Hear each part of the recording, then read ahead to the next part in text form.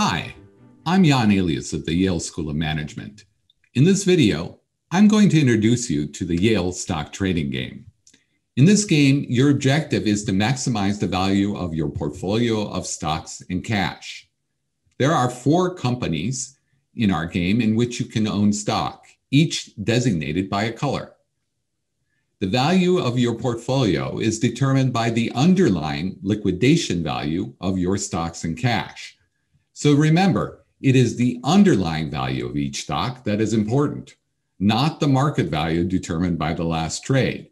You could very well have the portfolio with the highest market value and still lose the game. The underlying value of each company is secret until the end of the game. At the beginning of the game, the computer randomly determines the underlying value of each company by choosing a stack of 10 cards from 2 decks of cards. We say cards because when the game was invented, actual playing cards were used and the terminology persists. Each card has a numerical value corresponding to its card value. Face cards equal 10 and aces equal 20. The value of each black card is multiplied by 2 and each red card is multiplied by -1. The value of the company is the sum of the values for all 10 cards, with the exception that if the total value comes to less than 0, the company is valued at 0. At the beginning of the game, the market price for each company is set to $40 a share, the average of all possible card combinations. But the real underlying value could be very different. For example, let's say the 10 cards that determine the green company's value are -10, -10, 4, 8, 8, 40, -2, 10, 6, and -6.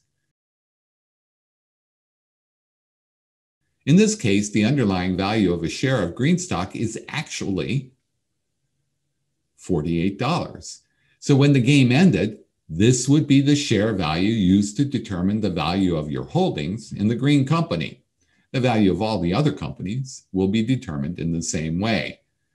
Each company's stack is chosen at random from different decks, meaning the values of the companies are entirely independent of one another. It is possible that all companies are worth more than $40 a share, or that all companies are worth less than $40 a share. Each game is different because the cards are randomly selected from separate decks. At the start of the game, you and everyone else playing the game are given 5 shares of each of the 4 companies plus $200 in cash, a portfolio with an estimated value of $1,000. How you manage that initial portfolio will determine whether you win or lose the game.